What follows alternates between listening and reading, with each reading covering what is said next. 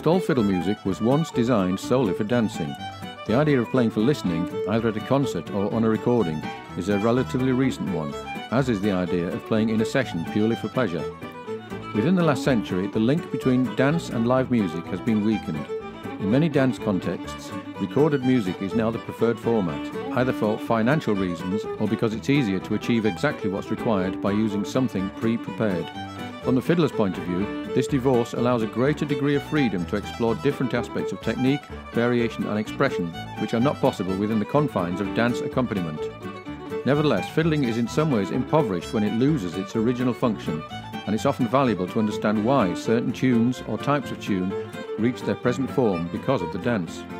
In this piece, we'll look at a number of different types of traditional dance to see what links remain with live music and how each makes particular demands on the fiddler. We'll also see what practical steps a fiddler can take to make playing for dance more effective. We'll start with Irish step dancing. One of the occasional delights of playing Irish music in a noisy London pub is when some girl puts down her drink, gets up in front of the band unannounced and, for the sheer hell of it, gives us 30 seconds of solo dancing. Arms by the side, feet kicking high, this is what people call Riverdancing. This is in fact Irish step dance, more energetic and graceful than anything an amateur English dancer will ever come up with. Step dancing is largely competitive. Children, mostly girls, start at a very early age learning at a dance school. They will give group performances, a posse of Shirley Temples dressed in elaborately embroidered costumes and wearing huge ringleted wigs. The earliest step dancing competitions were held in 1897, but it was in 1930 that the highly formalised rules were laid down by the Gaelic Dancing Commission. The Riverdance phenomenon of the 1990s gave a huge boost to step dancing, and it remains popular today. So what does step dancing mean for the fiddler? The most likely situation in which you'll find yourself confronted with step dancing is in the aforementioned informal pub setting, or if you're playing at a wedding when a proud and pushy mother may drag her reluctant daughter up onto the stage to ask if she can do a dance. The good news is that in either of these situations, all you need to ascertain is, does the little darling want a jig or a reel? You then start playing and stop shortly after she does. Oh, and don't be too annoyed when she gets 3 times as much applause as you've had all night. The other, thankfully far less likely scenario is that you are asked to play for a contest or formal performance of step dancing. This is another kettle of fish entirely, and you'll be well advised to be otherwise engaged that night. Formal step dancing is complex and disciplined, and so is the music. The tempo has to be exactly right, and there is often a particular tune expected for each dance. Furthermore, many of these tunes are crooked, with odd structures and half bars.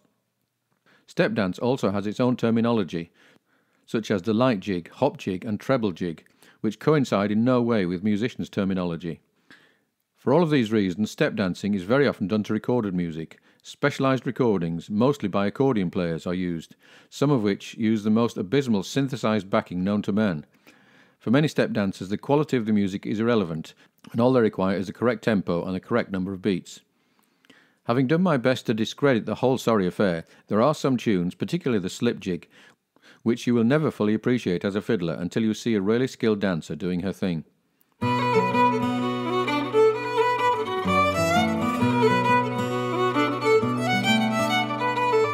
Now let's look at set dancing.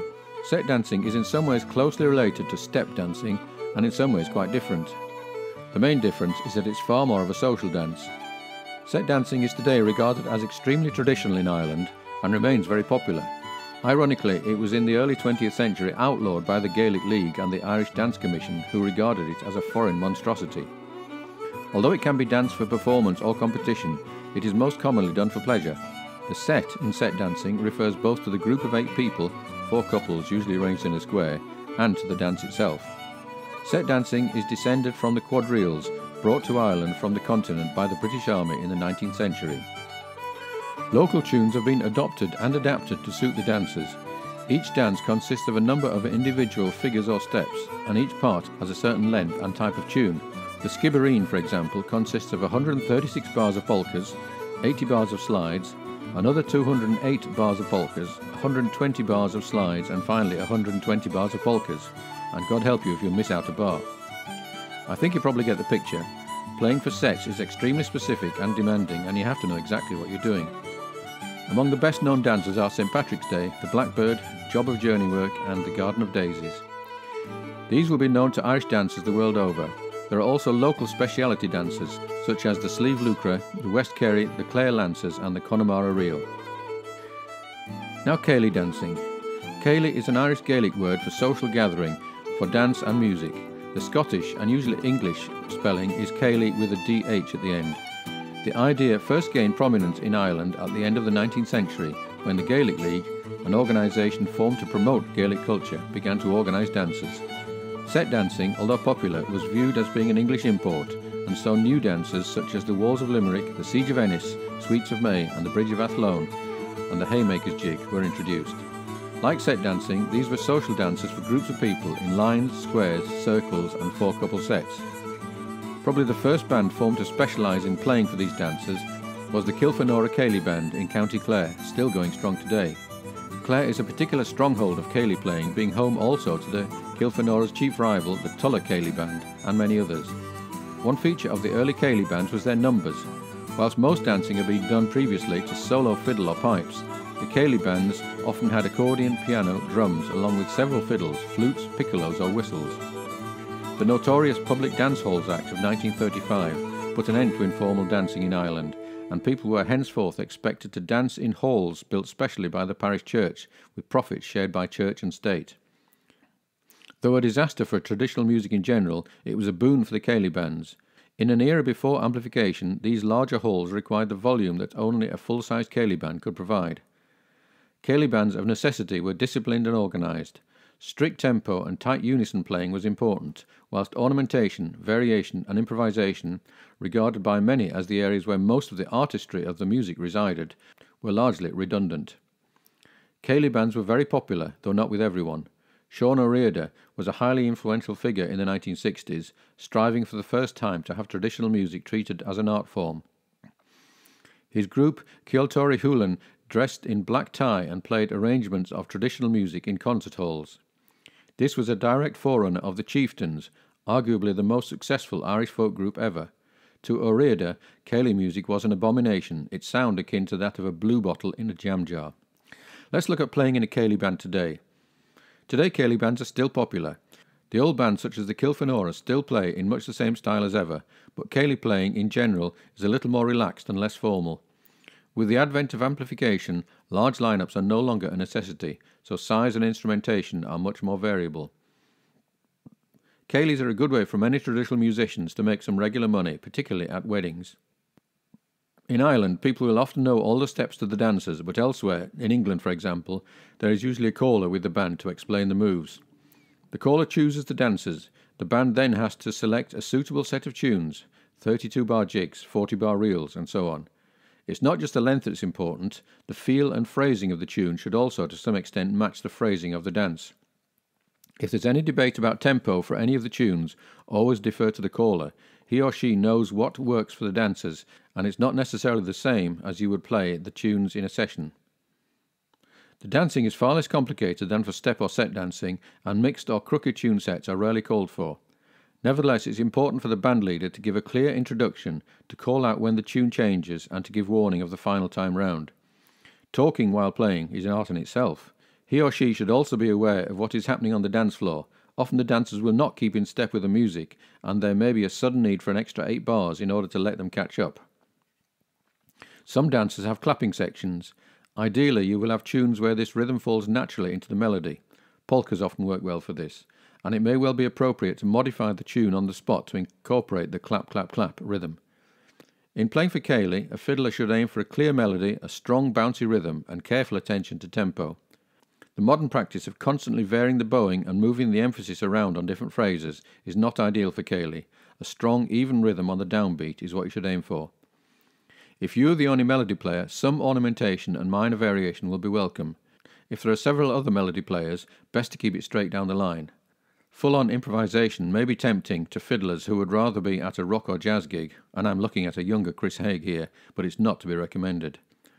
Bands often use sheet music rather than playing by ear. Whilst being against the general ethos of traditional music, this helps to keep the music disciplined and avoids the need for the question, what's the next tune, and enables guest or depth musicians to fill in for any regular member of the band. A useful tip in this situation is to take along a portable light that will clip to your stand. The music is no use if the organisers decide that semi-darkness makes for the best ambience. Whilst any decent musician can play in a Ceilidh band, having the pad, the book of music, knowing which tunes belong with which dancers, being able to lead confidently into a tune, and having some knowledge of the dancing, these are all valuable assets which can make you a potential band leader in your own right. Now let's look at Scottish dance.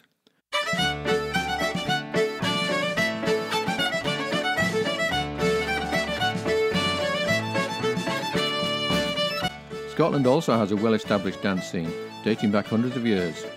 Fiddlers such as Neil Gow in the 18th century were able to make a living playing at balls for aristocrats such as the Duke of Atholl. Unlike in Ireland at the time, there would often be a 3 or 4 piece band with a second fiddle and cello in the lineup. Many of the tunes and dances were published at the time and remain part of the current repertoire. Scottish country dancing today has 2 branches. The more formal is the descendant of those 18th century balls. Dancers often attend classes, learning fancy footwork and complex dance sequences, and will appear correctly attired in kilts, gowns and so on. Such dancers follow rules set down by the RSCDS, the Royal Scottish Country Dance Society, and are still often associated with the upper classes and the military. There will be no caller at such events, since all are expected to know the steps in advance. Scottish Ceilidh is the more informal version, where a caller is more likely, and there will be more modern dances such as waltzes mixed in with the traditional ones. Playing for Scottish dancing is a little different from its Irish counterpart. There are a great number of reels plus a number of strathspeys. Some dances require mixed sets of tunes. The Gay Gordons, for example, may use Scotland the Brave, a march, alternating with Cock of the North, a jig. Most dances are in 32-bar sections, but the 8-some reel requires 40 bars followed by 8 by 32 bars, followed by another 40 bars. Other standard dances include the Reel of the 51st, Dashing White Sergeant, the Duke of Perth and the Strip the Willow. Tunes are often played only once at a time, so a set of 4 tunes may be needed for each dance, often played in the order 1, 2, 3, 4, 2, 3, 4, 1. An excellent reference point for style, tempo and repertoire is the recordings of bandleader Jimmy Shand, though you will find the fiddle well down in the mix, kept well in place by drums, accordion and piano. Unlike in Irish music, a strong, almost classical tone with plenty of vibrato is appropriate for the fiddler. Country dancing in England has a very long tradition, dating back to Elizabethan times. The first published collection of dances and tunes was by John Playford in 1651, the English dancing master. Country dancing was immensely popular across the social spectrum, peaking in the late 18th century. Part of its success probably derived from the fact that it was a way for the high and mighty to play at being country folk, and vice versa. Jane Austen and Thomas Hardy both frequently mention country dancing in their writing. Hardy was himself a fiddler, and it's said that the 12-year-old Thomas, one night at a dance, played the new-rigged ship continuously for 45 minutes and had to be stopped by his hostess for fear that he would burst a blood vessel. By Hardy's time in the 19th century, country dancing was in decline, threatened by new dances from the continent, such as the polka, quadrille and waltz. Rapid industrialisation was depopulating the countryside and rural traditions were declining. For the best part of a century, English country dancing virtually disappeared, and it was not till the turn of the 20th century that interest was revived, a product of the romantic nationalism sweeping Europe. Cecil Sharp, a music teacher and composer, happened upon a performance by the Headington Quarry Morris dancers in 1899. Morris dancing was a largely rural tradition, more ritual than social, which had made very little impact on urban or elite culture. By the time of Sharp's chance encounter, it was virtually extinct. With the help of Mary Neal of the Esperance Girls' Club in London, he began a revival, both of Morris dance and eventually English country dance as a whole. Chris Leslie, as well as playing with the legendary folk group Fairport Convention, is a fiddler with Adderbury Morris. I asked him about the particular demands of playing for Morris dancing. He said, "Playing for the Adderbury dancers has taught me a lot about keeping a steady pace and getting lift into a tune, a feeling of upward movement if you like. Following the dancers in the air to reiterate the pulse of their feet as they land back on the ground. I watch the stepping of one of the front dancers, keeping locked into the rhythm, which I feel is more important than the melody. The dancers will respond to the fiddle's pulse as well, and it's an amazing feeling when the ideal happens and the two parts of the whole are completely in sync. It becomes an effortless flow in which both musician and dancer are responding to the other." Unlike in Ireland and Scotland, English country dancing is a reinvented tradition. As such, there's less formality than elsewhere in the British Isles. Country dancing exists within the folk scene, at annual folk festivals and dance clubs. Here you will expect a degree of finesse and technique, and also among the general public at weddings and parties, where being at the wrong place at the wrong time, and frequently ending up in a heap on the floor, is the order of the day. One word of warning if you're booked for this type of event in England. The person who books you, particularly if it's a general music agent, may well have no idea of the difference between Irish step dance, Scottish country dance, English folk dance, American hoedown, or Serbian kolo dance. It's always worth asking in advance, is there a theme for the dance? I'm sure my band is not the first one to have turned up to a dance in jeans and cowboy hats, only to find the audience in ball gowns and kilts.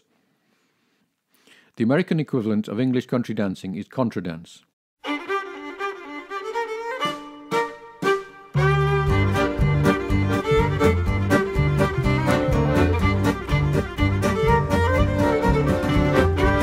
This became popular in America and particularly in New England in the 19th century and saw a revival in the 1950s and 60s.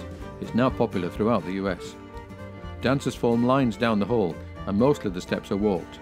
There is always a caller, and this is relaxed social dance, neither overtly energetic nor competitive. From a musical point of view, almost anything goes for Contra Dance, providing the tunes are square and 32 bars in length. The core of the repertoire is Anglo-Celtic, but old-time, French-Canadian and even Swedish and klezmer tunes are sometimes played. Jigs and reels can be played together in a set, providing the same tempo prevails. These tempos can be very fast, ranging from 108 to 130 BPM. One of the key sources for typical Contra Dance tunes is the publication called the Portland Collection, with over 600 tunes in 2 volumes. Fiddle is usually the lead instrument, with accompaniment very often including piano.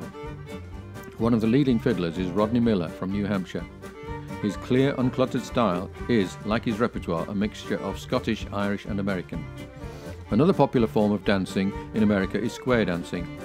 This is another descendant of English country dance and the quadrille. It is mostly danced by 4 couples in square formation. Since arriving in America, it has evolved independently and there are now 2 different strands. Modern Western square dancing is fairly technical, and participants often attend classes to learn the steps. As with step dancing in Ireland, the music and dancers have become somewhat divorced.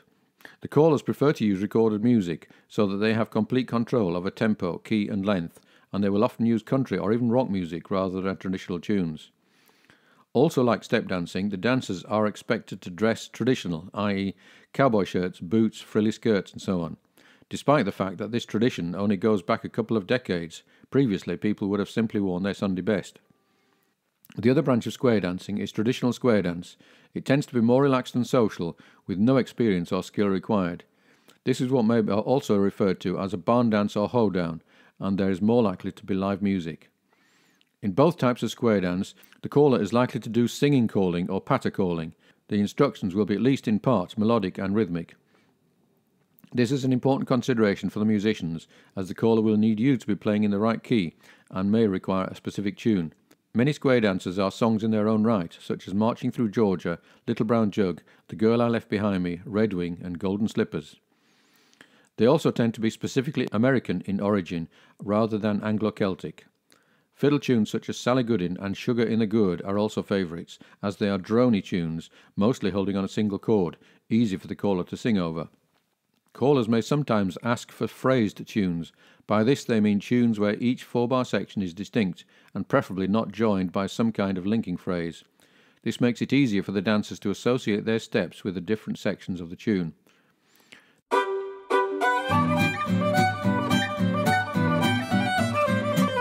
There are various habits among bluegrass players which need to be kept in check if playing for square dance or contra dance.